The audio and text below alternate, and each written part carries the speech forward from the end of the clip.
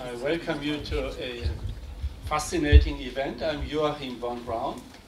I'm Vice Chair of the Board of GAIN. It gives me immense pleasure to be in London. And if I look back coming down from my room, I thought, how many times have I been in London this year and last year? And it is within Europe the most frequently visited place for me. Why is that so? Because this is where the action is. I'm a development economist interested in food and nutrition, and I wish that it continues to be the place where the action is. And Lawrence, you and your team certainly are a fabulous addition to make London the place, besides Geneva, where the action of nutrition is, with the Global Alliance for Improved Nutrition. I'm asked to briefly introduce the panel and then hand over to Lawrence, who will orchestrate the panel discussion. And in the end, Vinita, our board chair, will make some words of wisdom closing the event. Asking the professor to make a few remarks. You will regret, Lawrence, because I will give now my speech, my lecture. It's time to give me the mic now. No, colleagues, we have a topic about which we have discussed in today's Partnership Council, which is a key advisory body of the Board of GAIN, in great detail and with considerable excitement. How to strengthen the quality of engagement between government and businesses to improve the quality of diets. So you heard quality twice. Quality of engagement between business and governments to improve the quality of diets. Hidden in there is the key theme of GAIN's new strategy, emerging new strategy, improving the quality of diets. I'm sure Lawrence will infiltrate the debate with elements of the very promising new strategy. Let me make one other point. When you look at what government and governance does to nutrition, a few statistics stand out in stark ways. Reducing corruption does improve, holding other things constant, does improve nutrition. Increasing voice and accountability, another very important governance indicator, holding other things constant, does improve nutrition.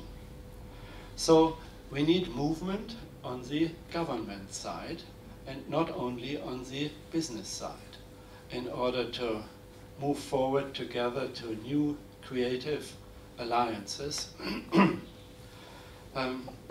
Private sector has substantial potential. Say Michael Reich and Jarulini Balarajan in an article in The Lancet last year. But Norman Borlaug came often to meetings by saying, potentials is great, but you cannot eat potentials. This was the famous wheat breeder. Yeah? So that potential needs to be tapped. But the two authors I just quoted also continue their sentences by saying, but scarcity of credible evidence of the private sector's potential to improve nutrition is also a problem. So I think GAIN can play a key role to facilitate improved government engagement, improved governance related to nutrition and in general, and the private sector. So the two need to move together.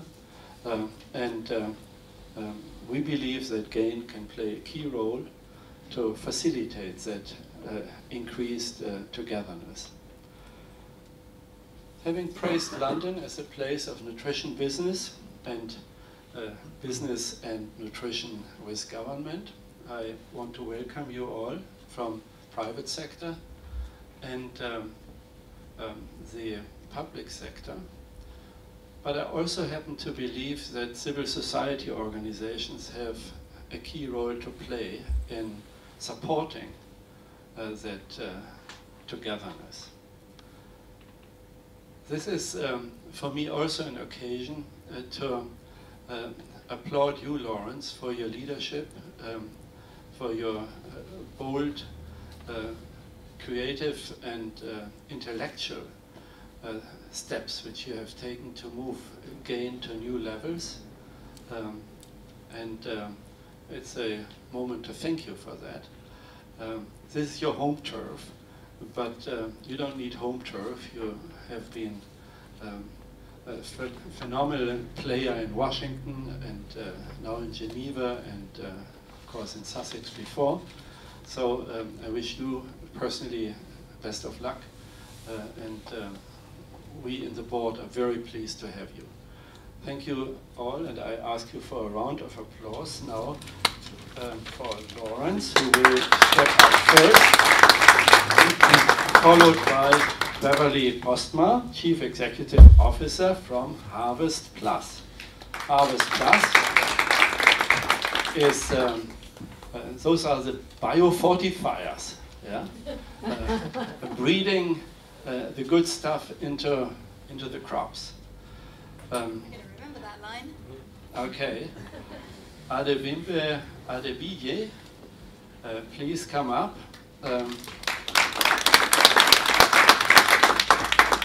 Is the Director of Family Health, Ministry of Health, Nigeria. Welcome at the table. Lauren Landis, Director of Nutrition, World Food Program. Lawrence, this is also a great sign because it has not been for a long time that WFP has a nutrition directorate. So we applaud your organization. And I asked Obai Asiri Nkia to the table. Obai is in the Prime Minister's office in the United Republic of Tanzania. And there he is in charge of bringing public and private sector together. So he knows what he's talking about when bringing together public and private to new alliances.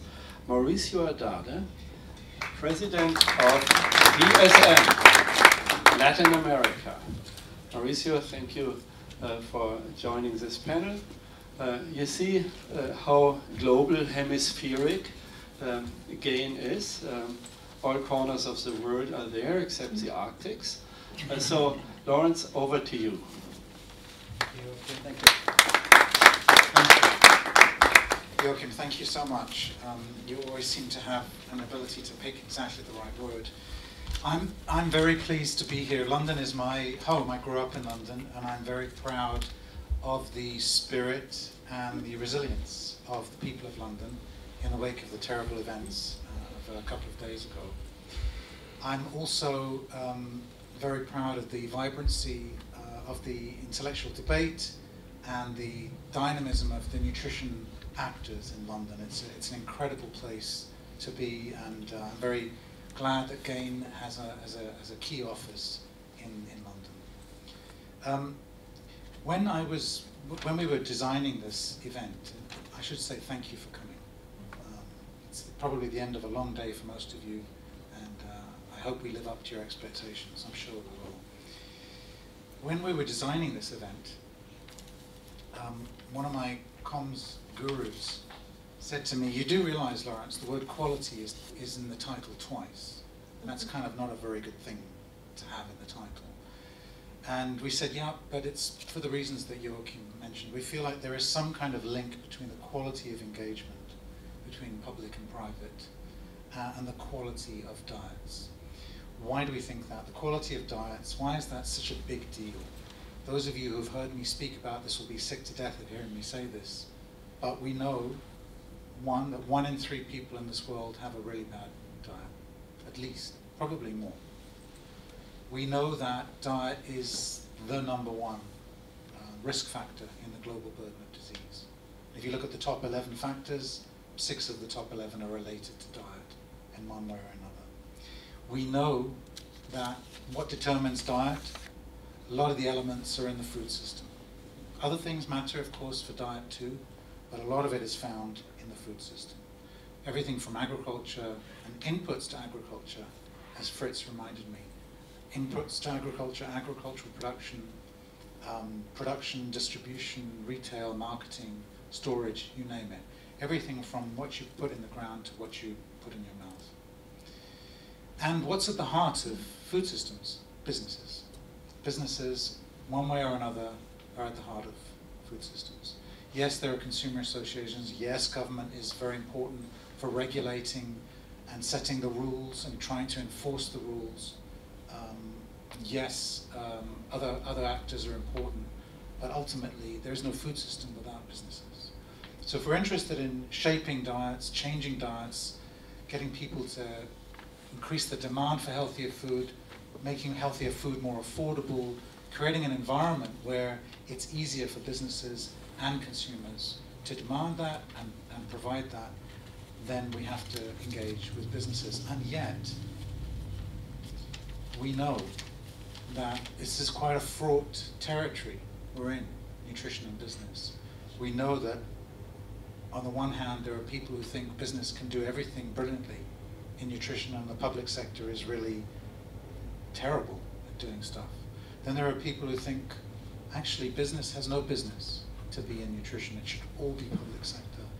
But I think the vast majority of us are in the middle somewhere, and that's certainly where I am and many of my GAIN colleagues are. We're trying to figure out not whether to engage, but when to engage and how to engage and why to engage and where to engage. And that's really the theme of tonight. What opportunities are we missing by not engaging with between public and private sectors? And how do we do that? What's the best? What do we need to be able to make it a safe, productive thing for nutrition? The downsides are quite serious if we get it wrong for nutrition, and the upsides are potentially huge. So how can we navigate that terrain? What information do we need? What evidence do we need? What tools do we need? What approaches? What mindsets? And what partnerships do we need? So these are the kind of exam questions that we've asked our fantastic panel, who are all members of the GAIN Partnership Council. I know they're very opinionated because they've just been giving me their opinions about the new strategy for the last 4.5 hours. So I'm hoping that didn't wear them out. We've asked them to do 2 things in their 5 minutes, and then I will stop talking. The first thing is to talk about 1 or 2 key opportunities that we think might be missed by a lack of engagement between public and private, and then to talk a little bit about what's needed to improve the quality of that engagement from the various contexts that they're in. So without further ado, we'll do that. We'll ask them each to spend 5 minutes talking, and then we'll turn it over to the audience for a Q&A with you guys. And same questions. What are the opportunities we're missing? What needs to happen to improve the quality of engagement? We know it's all context specific, so tell us what context you're speaking from when you have the floor. I think maybe we should start from Lauren and work this way, if that's okay with you, Lauren. Good evening, and I'm not only honored to get to go first, but I'm honored to be here.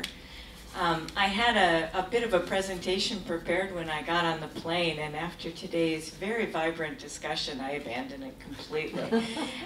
So I guess what I'd like to do tonight is just maybe tell you a little bit of a story of how I see these questions evolving in the World Food Program, and therefore where I see it's leading us in opportunities for working with the private sector. So I guess what I want to say is of maybe even all the UN agencies, the World Food Program has a culture of working with the private sector, probably more so than many UN agencies that you know very well. And this has developed over time. If you look at the World Food Program maybe 50 years ago, we were all about in-kind food aid, but we still had to transport it around the world. We had to use, we had to use the private sector for ships and trucks and even donkeys and elephants, as well as processing that food, storage of that food. So we had already knew we couldn't do it without the private sector in one form or another. If you looked at about 10 years ago, all that in-kind food aid had gone away, and we're really buying internationally. And we were starting to think about it with DSM, about how we create specialized nutrition products that would, it's not just so much about how many calories you can put in people's mouths, but getting those right nutrients, and particularly for children. So we started to look at how could we internationally develop the right formula and nutrient mixes to get that nutrition to children. But if you move up, because I know I only got 5 minutes, if you move up very quickly, fast forward to 2015, I'll throw some numbers at you, and mostly what you'll take from them is it's big, right? The World Food Program bought $1.1 billion of food. But now in 2015, we're saying that 781 million of it came from developing nations, and often from smallholder farmers. So this is where you see us moving from food aid to food assistance, and moving away from international players and getting a real mandate that we need to look at local procurement, and we need to look at working with local businesses and smallholders. So still needing local transport, local processing, local fortification if possible, storage, etc. And what we found is that we were buying from 79, I think in 2015, 79 different countries. And we were finding that our demand could actually create a market for smallholder farmers. So by promising to procure, we could build even more work with the private sector. Now, if you fast forward to where we're going now with a new nutrition policy, a new nutrition division, not only are we buying more food locally, but now we're moving into cash and vouchers. Ooh, what does this mean for nutrition, right? So this means now we hand cash, and people can go to a local market, and we need to encourage them to buy nutritional products. Let's hope they exist. And we need the nutrition education to encourage them of what they should buy, because of course they have lots of choices out there.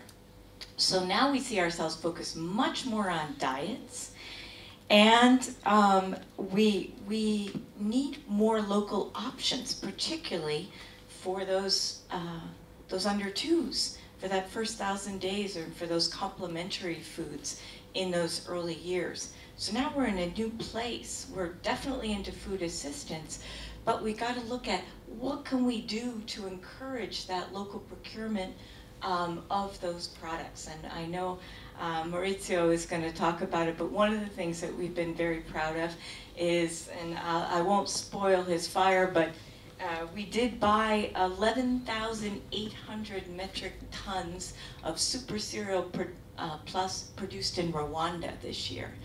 So, and we have a promise, which he will tell you about, to do a lot more of that. So really bringing even that local procurement of specialized nutrition products to local players and to the private sector. So it's not completely huge, but you can see where the potential is going. So I think in 2015 we bought 230,000 metric tons. So 11,000 metric tons isn't so great, but it really shows the potential and the nature of where we're going. So as to not spoil my 5 minutes, I have 3 conclusions. We've built our engagement with the private sector as we've moved from food aid to food assistance. Now that the World Food Program is trying to move a little bit, and hopefully quickly, beyond just calories, more to nutrients, with a nutrient focus, our relation with the private sector has to change and hopefully be enhanced in a very positive, responsible way. So we see, for example, a real increased role in the Sun Business Network, which we co-chair with GAIN, and really wanting to take that on. And that demand to do that is not coming from Rome. That's coming from our offices in the field, and that's something that we've been talking about today to encourage. And then in order to buy our nutrition products more locally, what we've got to think about is, in the same way we used our demand to bring that procurement of general food more locally, can we use our demand of specialized nutrition products to also encourage that relationship with the private sector locally? Homegrown school feeding, if some of you know the term, is where we actually encourage farmers to produce local, a balanced, nutritious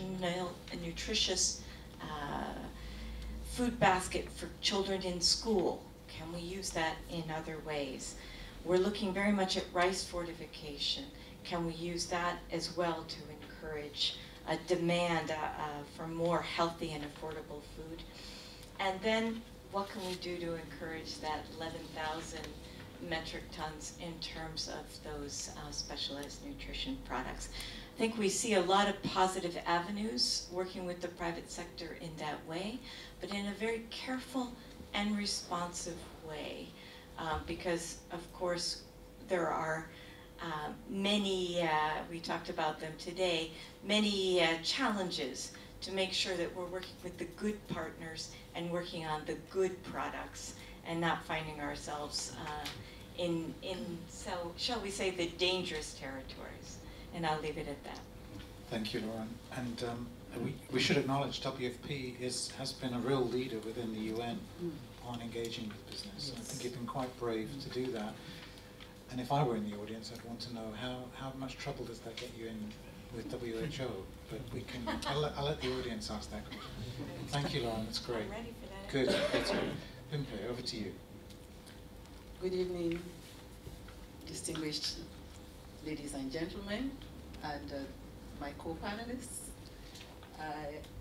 Coming from the background of overseeing the continuum of care for the family, reproductive, maternal, adolescent, elderly, which includes nutrition all the way.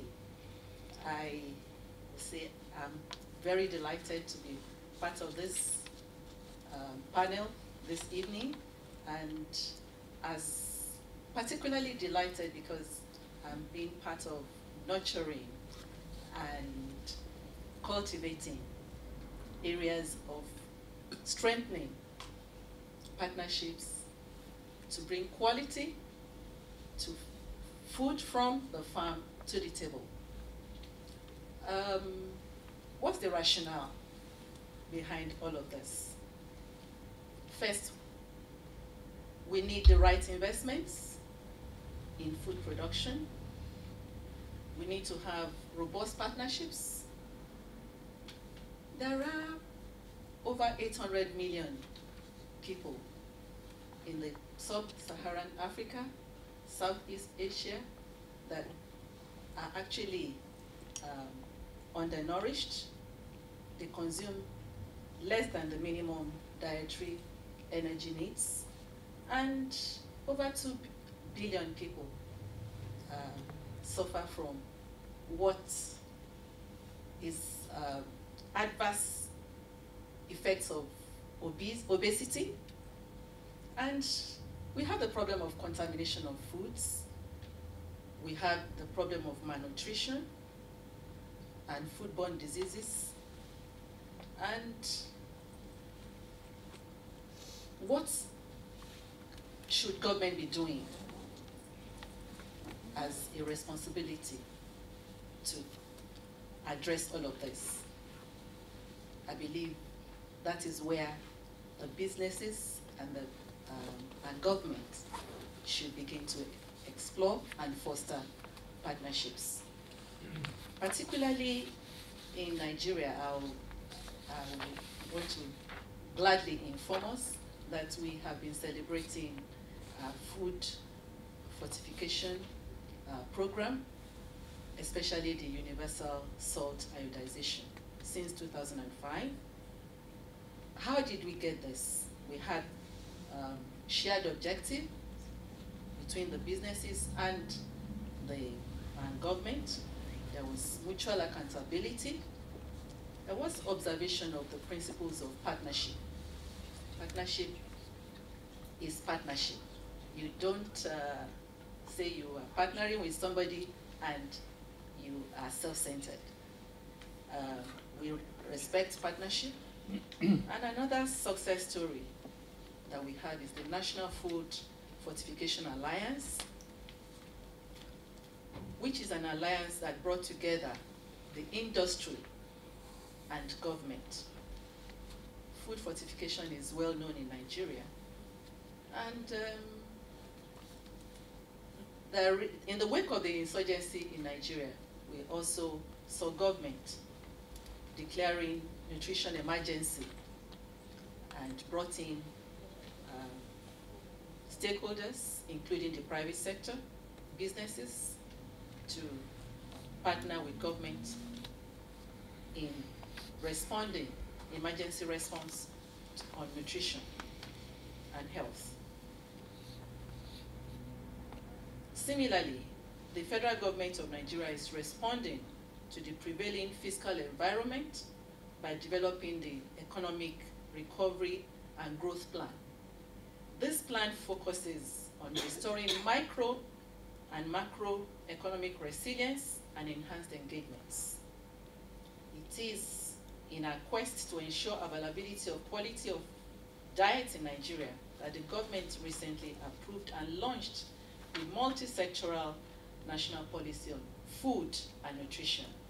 This provides the framework for addressing Nigeria's malnutrition challenge from the individual to the household and community and at the national level. We also have the National Strategic Plan of Action on Nutrition, the NSPAN, which actually sets out costed nutrition-specific interventions.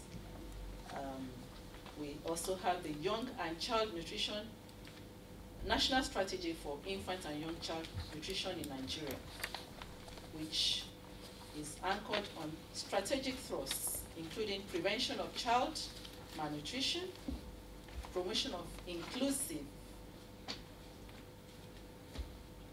transparent and nutrition governance, and strengthening multi-stakeholder platforms in the states and the community levels. Creating enabling environment for business in Nigeria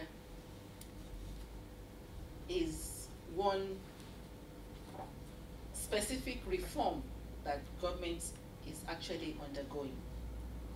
And it goes to say that we want to ensure reforms that makes it easy and simple for processes to put them into practice, thereby making the business environment more competitive. We really want businesses to be competitive in Nigeria, and the food nutrition space is not left out. Facilitating existing businesses to thrive,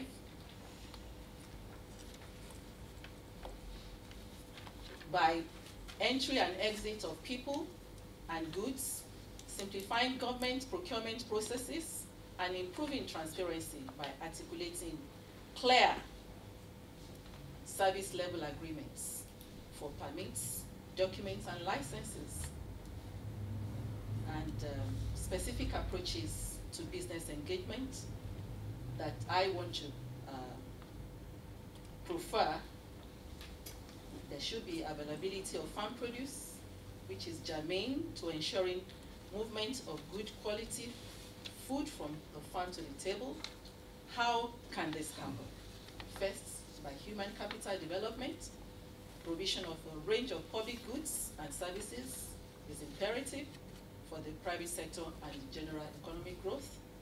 There should be vocational training, education and health services which improve the quality of the labor force.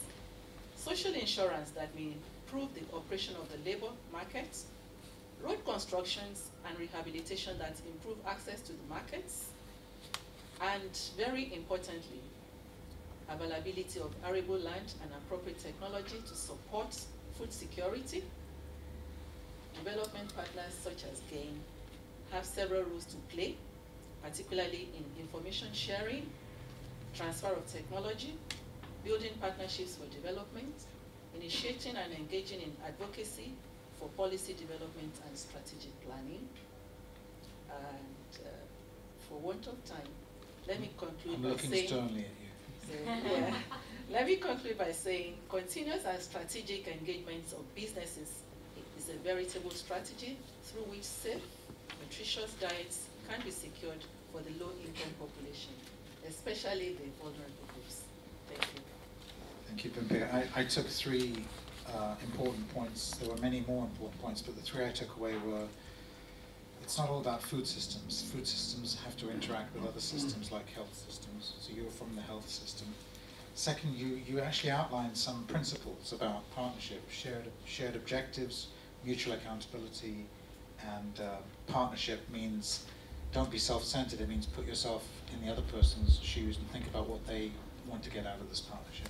And the third thing I thought was really pertinent was you said the government is really thinking about how to make an enabling environment for businesses to be competitive.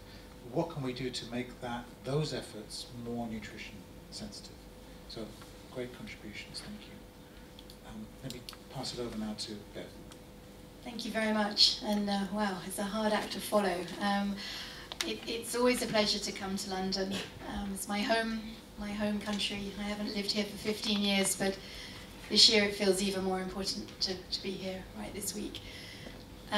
Like Lauren, I have spent a remarkable day with some remarkable people, and I popped over to the bar and I retyped my notes for today, so bear with me. We've had the most amazing interaction, and Lawrence has given us some guidance on sharing some insights on what it takes to have a quality conversation about quality partnerships. So I've had the fortune of over the last 20 years working on both sides of the public-private divide. I don't use that word lightly, but I've learned the hard way what unites us and what divides us, especially in the field of nutrition. And I think it's particularly poignant that we're sitting here in London with a multicultural panel talking about a global issue that requires partnership to solve. And I think it's a very special panel to have here today on a very, very special week. What I've learned is that there are no silver bullets when it comes to partnership or solving difficult problems. And so all I can do is maybe share a few takeaways from my own experiences. I've got things wrong, I've made mistakes, but I have been fortunate to broker a few successful multi-stakeholder partnerships, and I found 4 things. You're meant to only share 3, so apparently you'll only remember 3, but I'm going to give you 4, so maybe you'll remember 3 of the 4. My first one is that you need a coalition of the willing in order to have a successful partnership. All partnerships are built on mutual trust and commitment. And when you trace most successful partnerships back to their roots, you often find this very small selective group of companies and individuals that were there right from the beginning. And it's great having Anne Ewan sitting here from Unilever, because if I go back, I'm not going to mention how many years, Anne, but if I go back, there was a group called the Fast Track 7 in the food industry, and it took 5 companies to break away from their trade association to say, no, we're going to do things differently. We're going to make a commitment to nutrition. And if it hadn't been for those 7 companies that decided to break from the pack, then we wouldn't have made, and they wouldn't have made the strides they made in nutrition. So I think it's very important that it's okay to be selective in choosing the actors at the beginning of a public-private partnership. It's not like planning your wedding. You don't have to worry about ego or status and having all the cousins at the right table. It's far more important to single out the most willing and the most committed at the beginning and urge them to lay down the framework for dialogue that others can then join. And that's difficult in public-private partnership because we want everyone to have a fair voice. But I think having that coalition of the willing is my number one takeout. The second takeaway is you need an honest broker in any partnership, especially for very complex and competitive issues like nutrition and agriculture, which are the fields that I've had the pleasure of being involved in. The existence of a very strong convener or a trusted agent, a trusted broker is vital. All parties at the table need to trust the convener to hold everyone to account and also to arbitrate some of the more difficult conversations that are inevitable in global issues. In many instances, I've found that the success of partnership lies and rests on the shoulder of actually just one unique individual human being. And I truly believe that you need a change maker to make partnerships successful. We all know who they are. I have one sitting to my left. They are the servant leaders in our global communities. They're able to inspire others and cut through complexity and drive towards positive momentum. And I don't say those things lightly. They are unique individuals that can achieve that. I'm not going to give you extra time for saying that. But we need to rally behind them. You know, they're usually not egos. They're usually people that we need to rally behind. They're the role models and champions of public-private partnership. My third lesson, I might run out, might only be able to say 3. My third is, I call it the 60-40 rule. And I think I learned this the hard way. Too many public-private partnerships they fail because they try to align on everything. They try to find full consensus at the table. And they get hung up on a small number of very difficult issues and fail to focus on the things that actually unite them. How often have we sat and spent a whole meeting arguing about the things that divide us and fail to have a conversation about the things we can agree on? So from the outset of any partnership, it's so important to lay down that shared goal. That one thing that we're all at the table for. What brought us to the table in the first place? Set it down, write it on a great big cloud and put it on the wall. Because believe me, it gets forgotten fairly early on in any relationship when you have public and private actors at the table. You then have to have a very frank conversation about the motivations, the different motivations around the table. And it's okay, as long as you remember what you all agree on, it's really okay to have different individual motivations and objectives. There'll be some issues where consensus is not going to be possible. And we all know the common derailers when it comes to nutrition between governments and companies. And these derailers, these differences, are sometimes cited as conflict of interest, and sometimes they are, and you have to walk away. But in some instances, they're just merely fundamental differences in motivation. A company needs to be able to make a profit and market its products at the end of the day. And they often have to be quite selective about the demographic that they're targeting in achieving that objective. A government, on the other hand, has to always put the interests of its entire constituency first, regardless of income or geography. Now, in these situations, all parties have to decide whether they can put aside the 40% of things that they can't rely on in favour to focus on the 60% of things that they can. And it's a failure point for many partnerships, but if you can get past that, there's a tremendous opportunity that lies ahead of us. My fourth thing, if I have time for one more, it's something I've learned the hard way, personally and institutionally, but it's to put aside any institutional or personal ego and focus on the bigger win. 8 months ago, I had this remarkable honour of meeting one of the humblest leaders that I know in public-private partnership. Dr. Howdy Buis is the founder of Harvest Plus. He's one of the recipients of last year's World Food Prize for his role in pioneering this remarkable gift of biofortification. If you don't know what it is, Google it. It's 7 syllables, and it's taken me 7 months to learn how to say it without stumbling. But thanks to Howdy's utter belief in public-private partnership, this small program, Harvest Plus, we're far greater than the sum of our parts. We have 170 staff, but over 200 partners, including Nigeria, Tanzania, and the World Food Programme. We're already reaching 20 million people, rural farmers and their families with more nutritious food crops. And the evidence is simply remarkable. We're already recording 50% reduction in childhood diarrheal diseases in Africa. We're seeing total reversal of iron deficiency in women and rapid improvements in night vision and cognitive performance in rural children in Africa and Asia, just by swapping their regular food crops like wheat and corn and cassava for a biofortified version, a more nutritious version that has higher natural levels of iron, zinc, and vitamin A.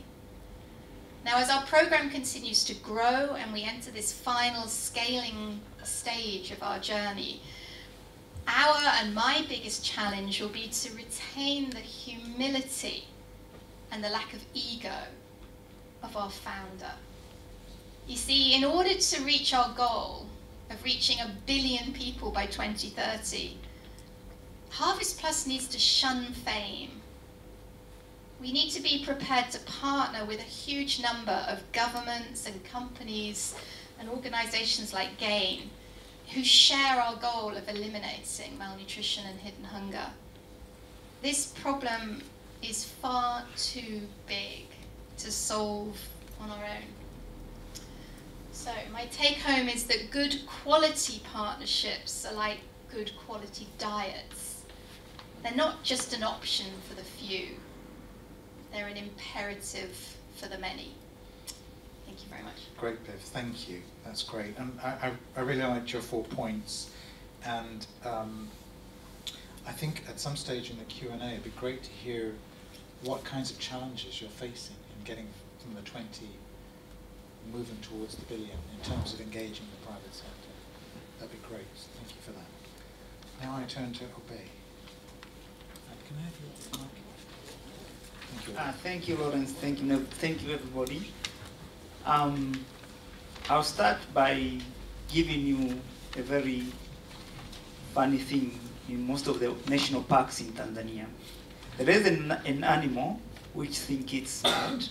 It's always hide its head down there and leave the whole body outside. And to me, that's the mistake we'll be doing if we don't engage the private sector in the nutritious diet. Because the private sector does almost everything in the food system value chain. It produces, it processes, it distributes, and it sells. So I think to me, if we don't engage this sector which does it in everything, we are missing the opportunity to bring the quality food in the market, and therefore compromising the nutrition of our population. So that's the first thing I would like to mention. The second, we'll be missing the opportunity of even those one who are willing to do that. You know, there are in the market, there's private sector which is willing to engage in the nutrition, provided you use the right strategy to bring them in the market, in the partnership. And what we did in Tanzania when we were formulating our multi-sectoral platform, we brought in the private sector one of the biggest miller in Tanzania. And people are saying, will they come in the platform? But what we saw, they were very happy. They were coming. One time when we were launching one of our strategies, we approached them, said, can you contribute for the government? They contributed quite good money. And they are willing, they are coming, they are engaging. And they are able now to influence others. So if we don't engage, identify, champion, and engage, we are missing the opportunity of expanding the private sector engagement.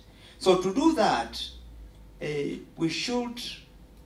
government should create environment that is right for the private sector to operate, not only in the food industry, but on the whole sphere of the private sector. And specific now, you can zero down to the diet-related private sector. That will include setting standards, putting policies, laws and regulation, and enforce them in a way that allow everybody to participate and avoid double standard. Treat the private sector equally. You know, some of the mistake we do is to say maybe this, for example, in food fortification, only large producers should fortify at a certain stage. But we have so many SME in the market which are producing and supply a lot of food. So how do you bring them also to avoid double standard? Because in the long run, those who are fortifying, they don't see the incentive of doing if others are not doing. So how do you avoid double standard? It's not easy, but it's challenging. In doing that environment, you should also define what is the private good and that is the public good. Identify clearly what should the private sector do and what can do it efficiently, what they should public sector do. And in such a way, we can now create the complementarities. If we don't identify clearly, you will miss the opportunity. Then we need to see not only engaging the private sector in the food system sphere, you should engage others. You know, the media, for example, is a private sector good most of the places. So how do you engage them to be able to send the right information? How do you make them to be part and parcel of improving the food system? Telecommunication companies, which is, you know, the tool which is working strongly in Africa now. How do you make them to be your partner? How do you engage them? So you should widen and expand the engagement and partnership in a way that really creates an opportunity for everybody to operate and give them the space to operate. So in doing that, the quality, two qualities in your thing is very important, that the quality engagement contributes to the quality diet, among other factors, of course, but that one really includes. So they are very important for the one to determine the other to contribute. So my very quick 4 issues I would like to say in summary. If you want to engage, to improve the quality of engagement, 1, use the right platforms, private sector platforms that is existing, to be like your partners of bringing them to engagement. They are there, they exist. There are foundations, there are network of the private sector which can be big or small. You need to engage. So the right platform to me is very, very critical. You said it, identify the champions in all areas, in the government, in the private sector. Who can be the champion? Who can listen to you and spread the gospel, if I can use that word? Create the level play. I am repeating it, I'm just emphasizing. Make sure the environment which is there is conducive for every private sector to operate without double standard. Minimize that. And the 4th one, provide incentive where necessary. That will include physical incentive for private sector to see it as a good thing. In such a way, we'll be creating the private sector not only for profit, but to contribute in improving that. Thank you. Thank you, Obey. Really interesting. Just 2 things I picked out from your short but rich presentation. One is, it's not just about food businesses. It's about other businesses that can influence demand, meet supply. So it's about media, it's about logistics, it's about refrigeration, it's about telecoms, it's about all those kinds of businesses. I think the other thing, the other question that was raised in my mind, and I think Bimpe also mentioned this, was you both said government has a role to play here in sort of enforcing and setting standards, but what about the capacity to enforce and the capacity to monitor? So I'd like to come back to that at some stage in the Q&A. But over to you, Mauricio. Thank you very much. A real honor to be sitting here today. By the end of this day, 10,000 mothers will see their babies dying in their arms because of malnutrition. It does not have to be like that. And the famous PPPs, the triple P, the public and private partnerships can help it. I said this afternoon, and I repeat here, we should add to the PPP another word, that is E, make it effective. Because there are many public and private initiatives that at the end of the day, they really struggle to be effective. And this is one of the questions we have been hearing for these panelists today, how to make it effective. Allow me to bring some perspective from the private sector. I think that I will not repeat what has been said here because it's already rich of content, what has been discussed. But one thing that's quite important is to involve all the partners at the beginning of the process. I remember many years back when I was living in Mexico, and then we have started the program of fortifying the corn flour, the corn to produce the tortillas. Fortifying with folic acid because we needed to do something about the neurotubule effects. And after 3 years of working together between academia and the government, then the government decided to bring in the industry. And it took another 3 years to make it a reality.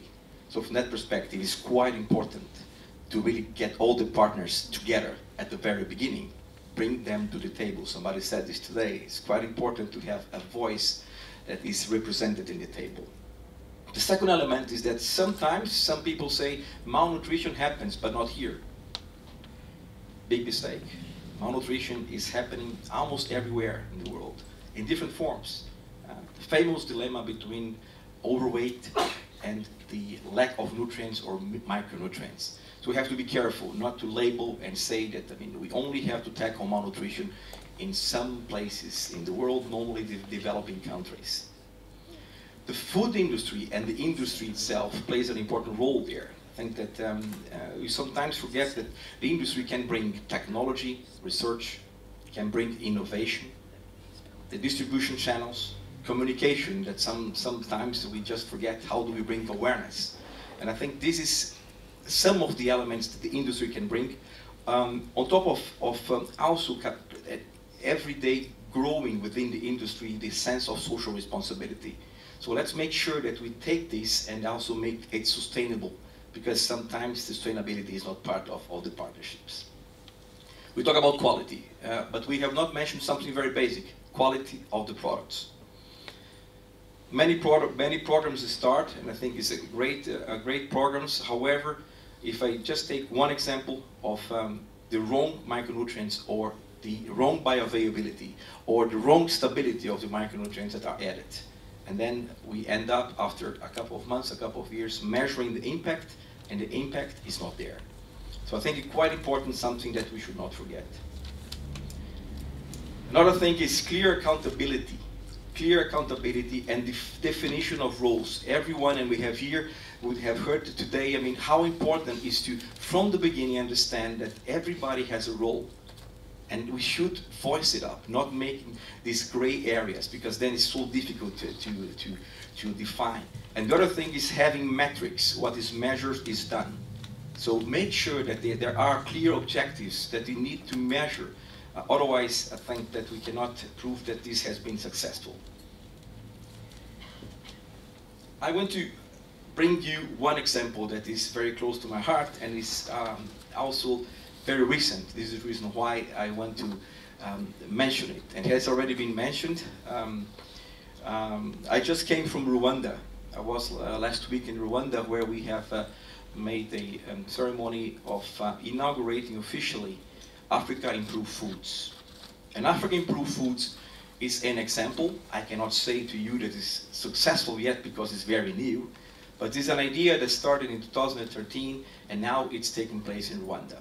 And this is a combination of having the government of Rwanda inviting the private initiative and the public initiative to do something, to tackle one of the most important malnutrition issues we have, that is stunting. 38% of the population, the kids in Rwanda, they are stunted.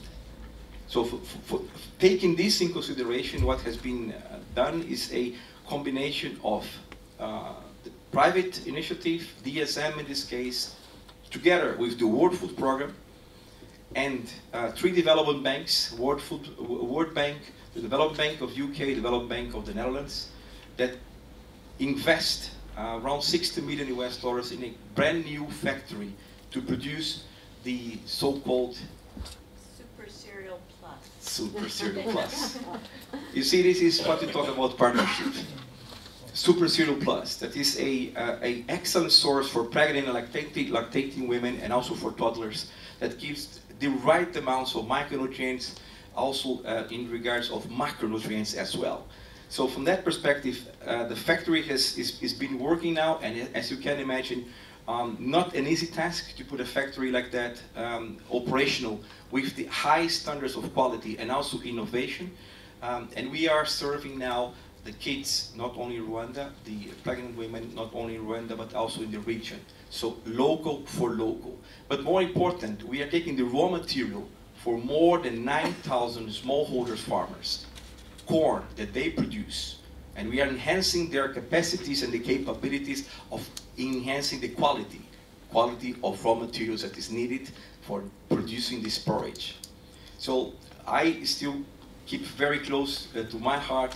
I was visiting the farmers last week, and among the farmers there were 2 women with the babies in their arms. And they were so proud to know that the corn that they are producing and harvesting is coming back to them via the health centers and is giving to their kids a better opportunity, better nutrition, and a better life. So just to conclude, and I know that you look at me like that, it's not 2, it's not 3, it's not 10, I have just 1. I think in order to be successful, we need to have 2 elements, a vision and resilience. Thank you very much.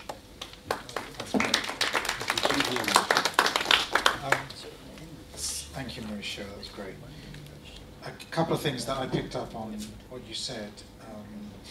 You said there's a growing sense of social responsibility amongst businesses. I think we should dig into that a little bit more. Why is that happening? What does that mean? Is it really happening?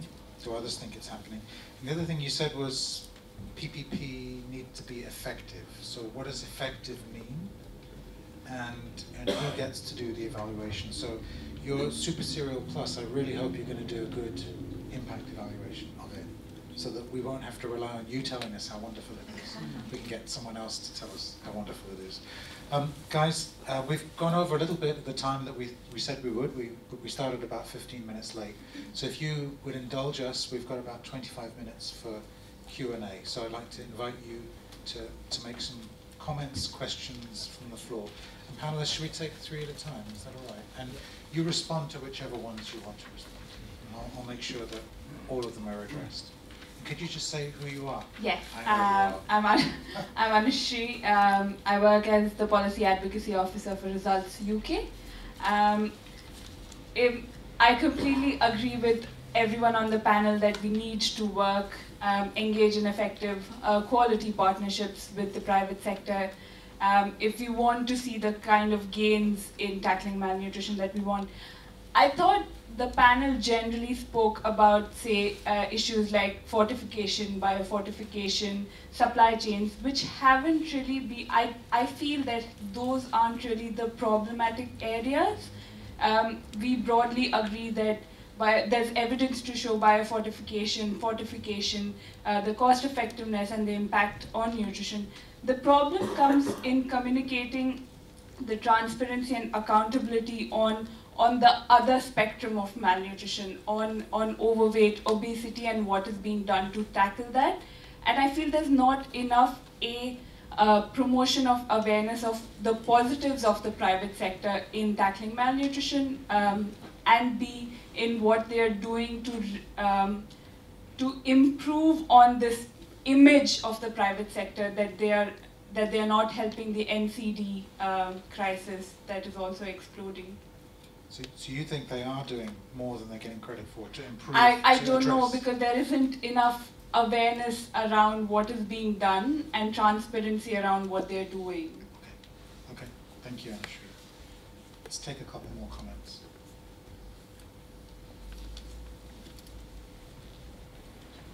Fabrice de Klerk with the Eat Foundation. Thanks for that. That was all fantastic, and I think a really nice example of how PPPs can work together.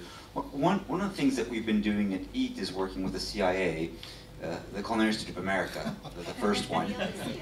Yeah, the other one. And one of the things that Craig Drescher always highlights when he gives his presentations on engaging with academia and the public sector is that it has to be delicious. And so it's a very different approach. I'm a little bit surprised that here we've talked quite a bit about food and nutrition, and we've talked about fortification, and we've talked about staples and cereals, but we haven't talked about delicious food, or thinking anything beyond some of these basic needs. And so does this play at all in the kind of things that you guys are working on? How does it play in there? And what are some of the strategies for bringing that into our work as well? Great question, thank you. I just wanted to add something to the Super Cereals Plus that was mentioned right at the end.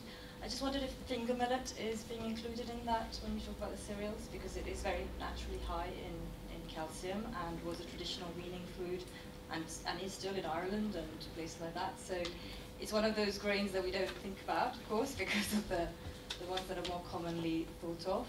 So I just wondered if finger millet was being considered. Okay, thank you. Let's get keep going, guys. We'll keep going with questions. And Ewan representing Collaboration for Health today, which is mainly on the global side of NCDs. I just wondered, from my years of working in food and nutrition policy, what role time should play in the partnerships. You know, I sometimes see partnerships happen, but they really take a long time. And of course, you can make anything happen probably in time. So I just wanted to get your view on the aspect of time and speed. Thank you. It's a really interesting question. Thank you. I have a question. Yeah. I have a question for Bimpe.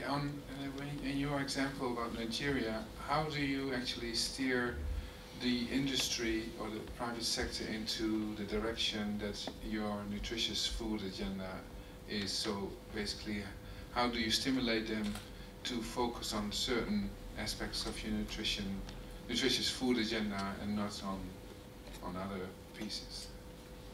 Thank you. And there's two more over here, and then we'll turn it back to the panel. Jane and this lady. Yeah. Jane Benham, independent consultant.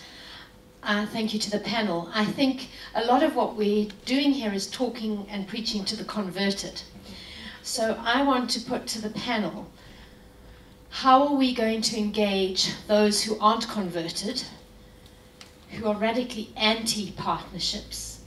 And perhaps, Lawrence, that was to your point of how Lauren is the WFP dealing in a UN system that has a lot of anti-partnership views.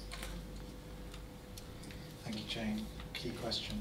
Okay, Joanna from ICRASAT. This may relate slightly to the gentleman's question about delicious food. I was just wondering how much effort people are putting into the consumer-driven end of it, rather than only the production side, and how much we're driving diversity and new foods, like Alina mentioned, the finger millet, rather than just the big three. How can we bring in that diversity along with the other crops through a more consumer-driven approach, and if people are actually taking that approach as well? Two great set of questions. Panelists, brief comments, questions on any of that? I'm going to try with two of the questions and maybe a third, and I'll try and bundle some in. Let me start with deliciousness, because that's close to my heart. I love food, and I'm in the capital of delicious food around the world. We've learned the hard way that you can't sell nutrition, you can only sell food. And food's got to taste good and feel good. And let's be very clear, we're targeting the lowest and poorest rural smallholder. We're trying to target 1 billion people living beyond any imaginable poverty that we can imagine here in London. And yet, what we've learned is that we've got to target deliciousness as the value proposition. And I'll give you one example. In Zambia, we've developed a vitamin A enriched maize, the corn. Now in Zambia, most corn is white. And when we add vitamin A into the corn, it turns it bright orange. I wish I had one. I usually carry it with me, but London Heathrow has rather tough customers. It really goes bright orange, and so we had to overcome how do we get people excited about eating orange maize? And we told the farmer, you grow this, it doesn't cost you anymore, it's just as high yielding, it's just as pest resistant, it's just as drought tolerant, so there's no trade-off. So the farmers are prepared to grow some of it. You tell the mother, this is going to make your children's eyesight improve. We've seen improved night vision within a week of eating this enhanced maize. It's going to improve your children's health. But it wasn't until they actually started eating and cooking with it. And you know what has made it exciting, and the reason why it's successful is because it tastes good. It tastes better than white maize, it cooks better than white maize. Zambian smallholder rural farmers are consumers, just like you and I. They want their food to be exciting and they want it to be delicious. So I agree with you, deliciousness is really important. Very quickly, time. I'm impatient. I can't bear the fact that 370,000 women around the world are going to watch their children go blind this year. I can't bear the fact that 82% of toddlers in India are going to suffer from an irreversible cognitive disability because they're not getting enough iron in their diet. I don't have time to get partnerships 100% right, and that's why I believe in the coalition of the willing. Let's just get the job done with a small number of people and then scale it. Thank you, Bev. Let's pass it back. Comments? Thank you. I think I have one direct question, and maybe I can attempt to answer one or two other more. The direct question is actually asking how we can steer the industry to focus on nutritious food production. Actually, we do that a lot through regulation, and we have the National Agency for Food and Drugs Administration and Control. It's a specific agency for regulating foods, and there is no packaged food in Nigeria that does not have NAFDAC. The short form of that agency is NAFDAC, and if you don't have NAFDAC approval, it cannot be displayed in the market. Government gets the information to the populace that it is not supported by government, and anybody who is interested in his or her health will not go for food that cannot be guaranteed by government. Although the problem we should be addressing now is to see how we can help the small and medium scaled enterprises to get more into the production of nutritious food, because we have a lot of them involved in food as food vendors, and it's a huge population that patronizes them. How can we get more of this, more of the businesses into foods that will be regulated by NAFDAC. I think that's what is our concern now. For the ones that get into the market packaged, they are regulated. Also, we have incentives for the big businesses, you know, like I told about entry and exit of goods and persons, and registration of businesses and all that. We have the enabling environment for them. The role of time and speed in partnership. Yes, depending on the partnership. If you want a lasting, sustained partnership, you need to give it time. You need to give it a lot of roles and responsibility definitions, a lot of resource mobilization, capacity building, and all that will get you to the destination of the objective of the partnership. So you may not really have a one-size-fits-all time and speed, but depending on the acceptable standards of the kind of objective that you want to achieve. I think I can. Could you pass to Laura? I think that's a good segue. I don't know if I can agree with both of you. Yes, I like the coalition of the willing when it comes to speed and time, and I'm often impatient.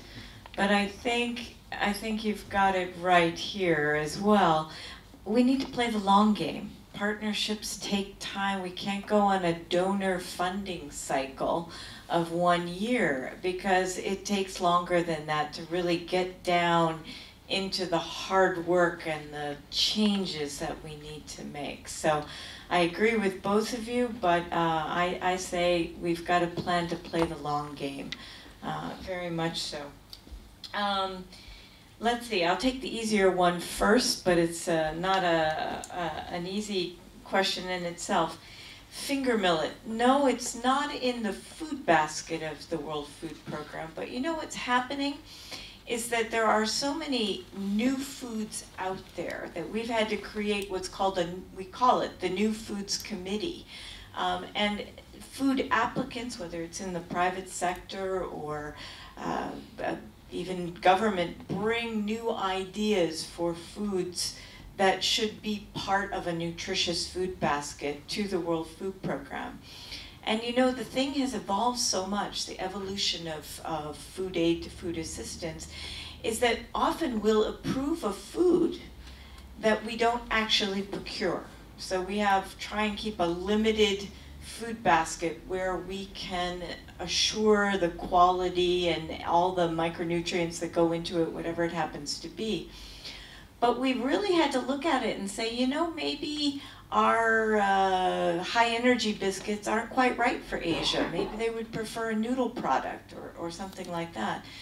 And as we move more into cash and voucher, we can say, look, maybe we're not going to buy it, but with a voucher, if it's a good quality product, why can't we hand them a voucher so that they can buy things that might be more germane to a local culture, more close to natural, to their traditional eating habits?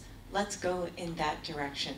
So in that way, we're looking at many more new foods, and we're trying to be much more in tune with advancements, both in terms of quality and nutrition and safety, but also relating to the new problems that we're seeing related to overweight and obesity, and maybe there are better products out there. So not in the food basket, but definitely something that would be considered. The non-converted. Jane always asks the hard questions.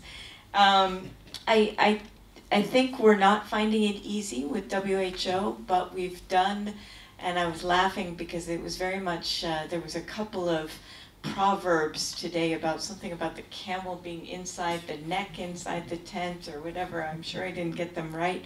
But definitely with WHO, we've started a partnership dialogue between WFP and WHO.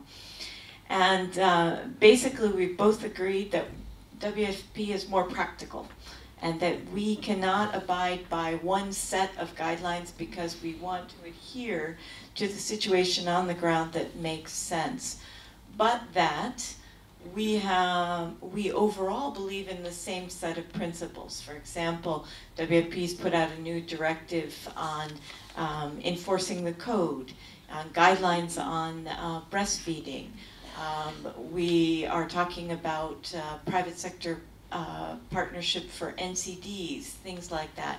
So I think we're creating a dialogue, no easy solutions, but I think we've got to keep it going on a regular basis, and this one may be one that takes a little bit of time. Thank you, Lauren. Let me pass to Alvey. Thank you.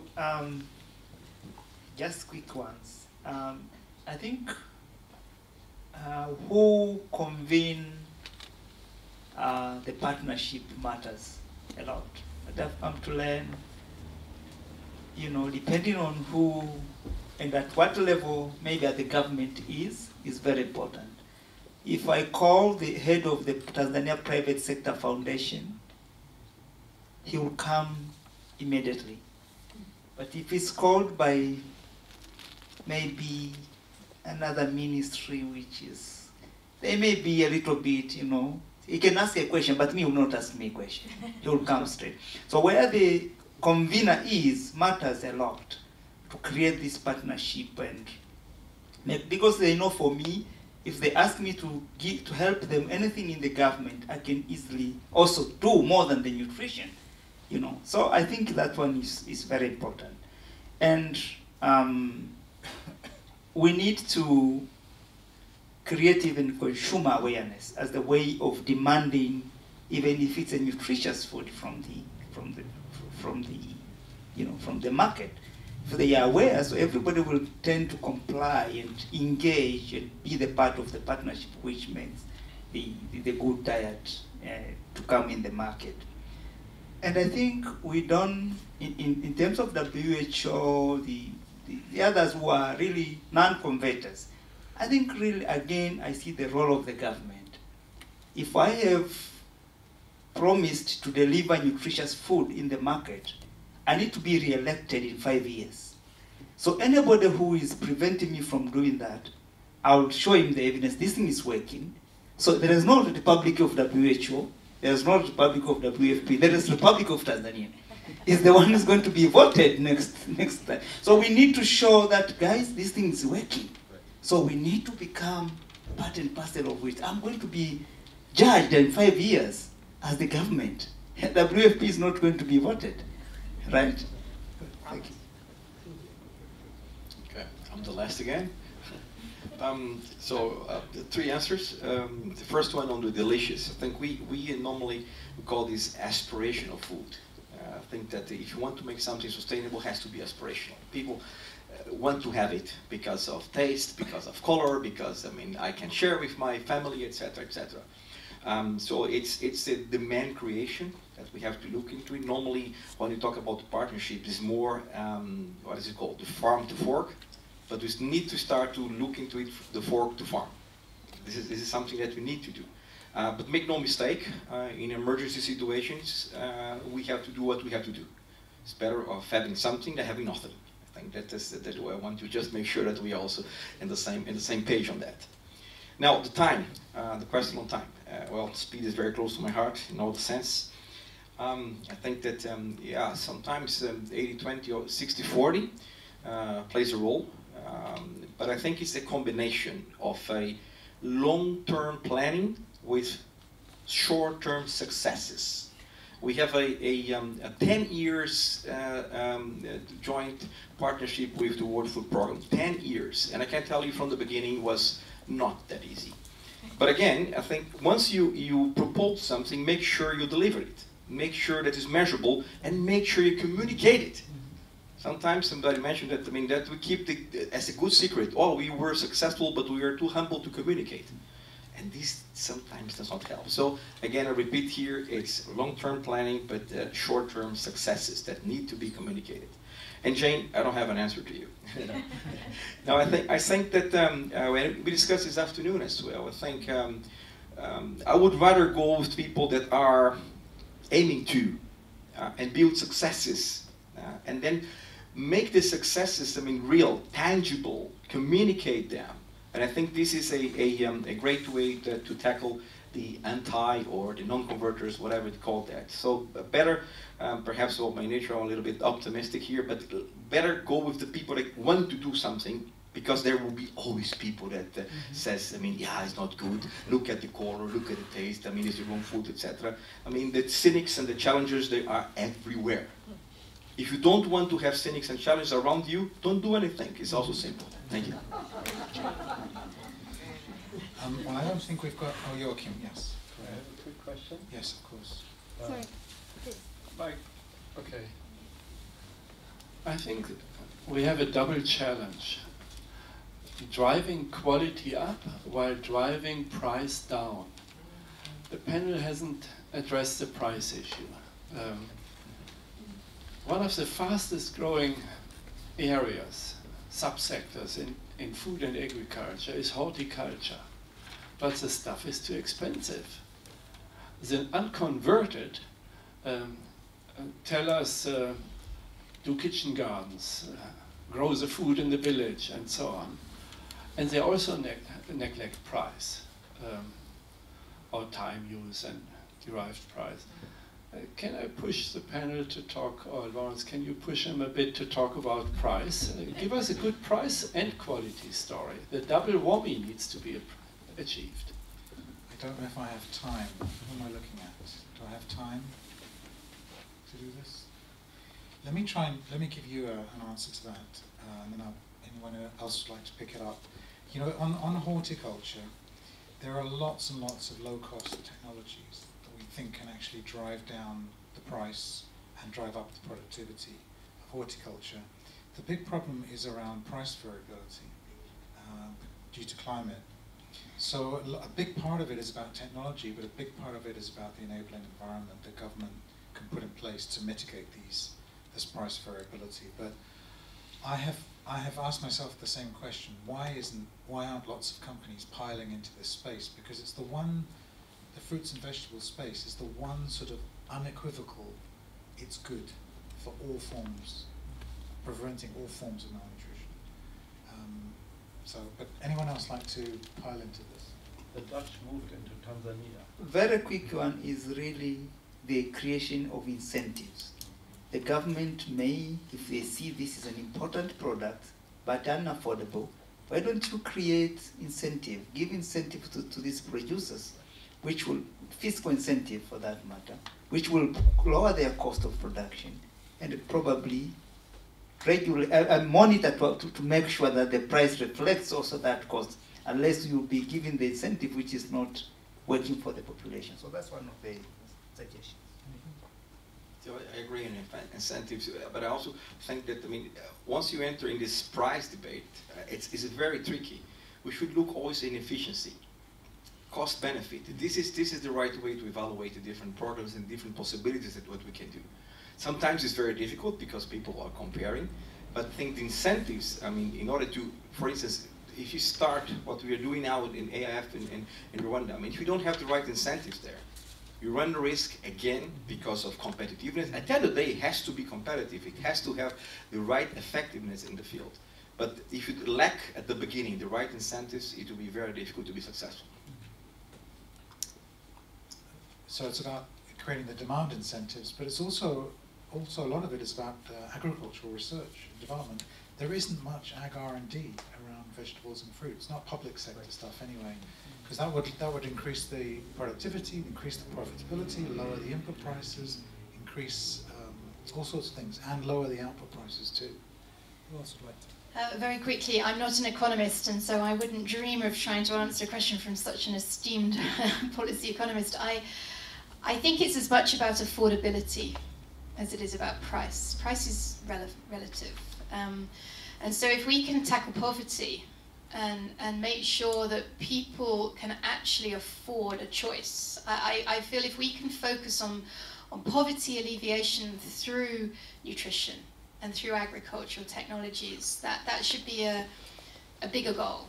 And I don't have all of the answers, but what I am seeing is that we're, through Harvest Plus, a very small program delivering 12 crops that are at the same cost, the same input investment that a farmer would be putting into a non-nutritious crop. I think if you can do it for those, you should be able to do it for everything else. It's about affordability. And I think what we've got to do is demonstrate that it is possible to use agricultural technology, extension services, a combined partnership approach to lift rural farmers out of poverty, and then affordability becomes a different ball game. If we focus on the input costs and the price of the price gap between the staple crops and the vegetables, I just feel like that gap's getting bigger and bigger, and therefore we've got to focus on what makes people's lives better. How do we empower people to lift themselves out of poverty? I don't have the answers, but it's a huge problem. I think I'll come in. I'm not an economist, but I know that competition in the markets actually has a role to play in driving down prices. And I go from the example of telecommunications in Nigeria. When it was introduced in the year 2000, it was very huge cost to get a telephone line, but now it's almost free. The market women, the farmers, the petty traders, everybody holds at least one set. Some people hold 2, 3 handsets. And if government plays its role in regulation and creating an enabling environment for businesses to come, there will be competition, and before you know it, the prices will go down without compromising quality. But in your example, the demand was very strong for the mobile phones, right? Yeah. So that also has to be. Yeah. You want to pass it to you? Do you mind if I just, I have got the mic. You've got it. I feel that we didn't really fully answer the question about transparency and accountability at the other end of the curve. And although my organisation is focusing very much on undernutrition and hidden hunger, I think what we've learned is it's the same spectrum. That those children that are growing up stunted and lacking in zinc and iron and vitamin A are also the most likely to then be obese. And I think the more that we work on the science of the spectrum of malnutrition, companies that are producing food at any end of that spectrum need to be accountable to both ends. And what we're seeing, I'm reassured, is that we all understand that a bit better, that companies recognize that, especially the larger global companies, they're part of a spectrum of nutrition. And they may be selling foods that are only affordable to those that are one end of it, but actually they have an accountability to those that are at the other end of the spectrum as well. And I take comfort from the fact that I'm seeing change, and that change is coming about through partnership. So I just wanted to pick that up because I don't think it was addressed. Lawrence. Thank you, Bev. I'm gonna go ahead. I can't refuse you. You've got the mic and you work with me. So go ahead. I know where you live. You do. So I'd like to go back to this affordability question. Briefly, though. Yeah, briefly. We need to recognize that these fruits and vegetables are enormously perishable. It's not just going from the farm and into the mouth. That entire infrastructure needs supporting. So when we're talking about private sector and private sector partnerships, you're not talking just about the production end or the consumption end. It's the entire supply chain we need to enable for fruits and vegetables. And that requires unusual partners, warehousing companies, refrigeration companies. We need to bring those folks to the table for nutrition. We lose 50% of the tomato in Nigeria. 50%. What does that do to the price? What does that do to the dose of vitamin A that could be available for children? These are our challenges. Thanks, Bonnie. We know post-harvest loss is nutrition and nutrient loss, not just food loss. Thank you. I'm going to make a couple of comments and then pass it over to Vinita. You're pointing at me. Is there time for one more? There is. Go ahead. I'm curious. Oh, I'm Kristen from Gates Foundation. I'm curious about with the expectation that the informal markets are going to be remaining dominant as a source for smallholder farmers and other rural populations. How do you think about engaging those like more local businesses in the public-private sphere to increase affordability and supply of nutrient-rich foods? Anyone on the panel like to pick that one up? Let me try. I mean, I think we met, didn't we, earlier about a month ago. You know, GAIN is working, and Bonnie and her team pioneered this model with our country directors. We are working with small and medium enterprises to increase their ability to get nutritious and healthy food to the market. And it's not because those companies are so nutritionally conscious or have a shared business, shared value model. It's because they happen to be producing things that are part of a healthy diet.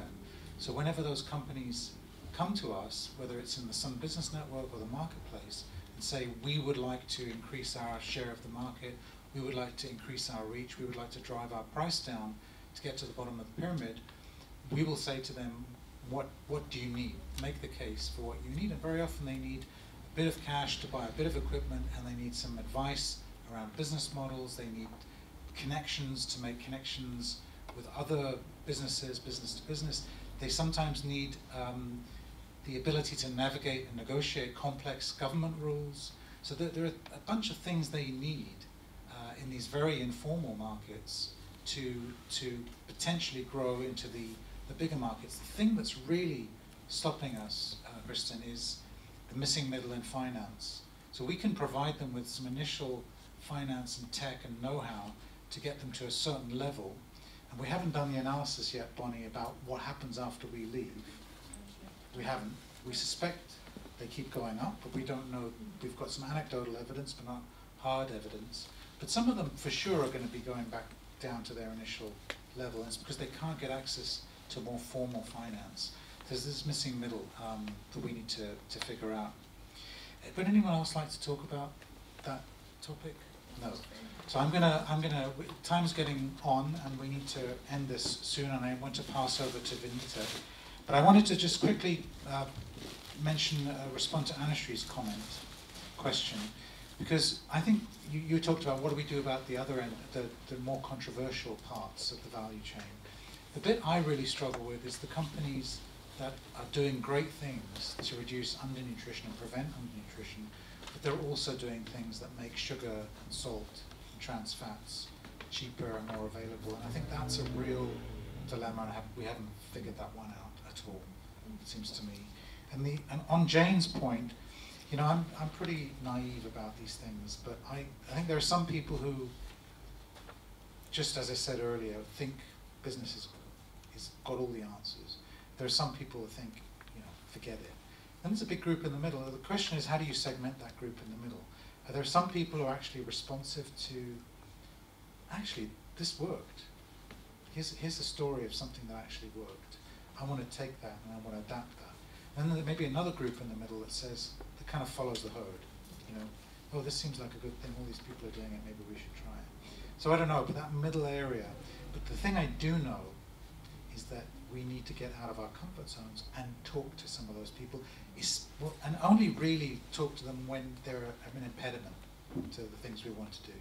Some people are never going to change their mind. It's like the cognitive dissonance. It's the people who believe the UFOs are going to come and land on a certain day, and when they don't land on a certain day, they come up with a reason for why they're not landing on that day, and then they say, well, they'll come another day. There's a lot of that in our field. We've got to try to segment that and parcel that and avoid it if we can. But there are some people who really, we do need to try and convince, because they're stopping us doing key things. So I want to finish with 2 points that came up in the panel. One is a point raised by Bev, and actually raised by the other panelists in more implicit ways, and that is that individuals matter. Individuals can make a difference. I'm a firm believer in that. One difficult choice, one difficult partnership, one thing that you decided to do that is not easy, that can make a difference, we can build on that. And the second thing is, nevertheless, think about the powerful forces that are arrayed together to create malnutrition. We need equally powerful forces to come together to overcome it.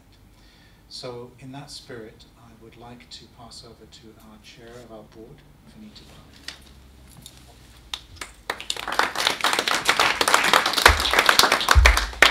Thank you very much, Lawrence, to you and all the panelists.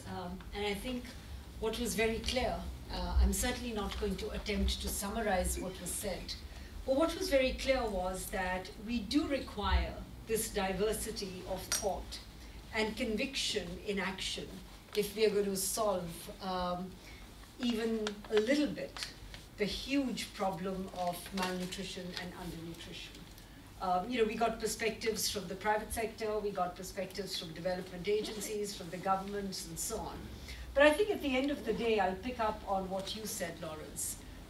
It's about individuals, and I think it is also about individual conviction. One of the issues that, I don't come from the nutrition world, I come from the world of business and food, and not necessarily all healthy food. But as I've thought about nutrition, I think one of the big issues the community of nutritionists, from economists to everybody else has to do is to make nutrition simple to understand. I think it's a very complex topic. I can go to someone and say, get your kid vaccinated and it'll prevent whatever. I don't have a simple explanation for explaining nutrition. And, because it is a complex subject and because it sits on the periphery of so many things, it's not the center of anything. It's impacted by awareness, by education, by access to, good quality drinking water, access to primary health care, and there are so many other factors that come together. That I think one of the challenges in building partnerships really is, can we figure out a way of making nutrition understandable, palpable, more comprehensible, to people who are impacted by it. I can't think of anybody who says, I'm going to go on a diet or I'm going to put my kids on a diet which is really unhealthy. We do things because we actually don't know. So I think one of the challenges of partnerships is, how do we simplify the whole concept of nutrition in behavior terms? Part of it is going to be demand-led, but I do believe that the private sector, the governments, development agencies have a responsibility, and that is to impact the supply side. Because, if I'm a consumer, I would turn around and say, I don't know what I don't know. But if you give me a good quality product that tastes good and is nutritious, if people are spending their hard-earned money on buying cell phones, they're doing it because they see value in a cell phone. If people see value in certain qualities of food, they will change their behavior. So I do believe that partnerships is the answer. I think this panel has more than adequately exemplified that. But I do believe all of us who care about nutrition, who are convinced that there is a solution to this. It's not an easy solution, but we will spend our time, effort, intellect, and everything else that we've got to addressing it. I do believe we've got to simplify the problem and actually explain it in behavior terms and foster alliances of people who have the courage of their conviction and are willing to act on the basis of that conviction. So with that, I thank all of you for being here with us today, for participating, for raising the questions that you have, and once again to all our panelists. And I do believe that, when all of us walk away, even if we walk away with at least one thing that we are willing to change, it will make a big difference. Thank you very much.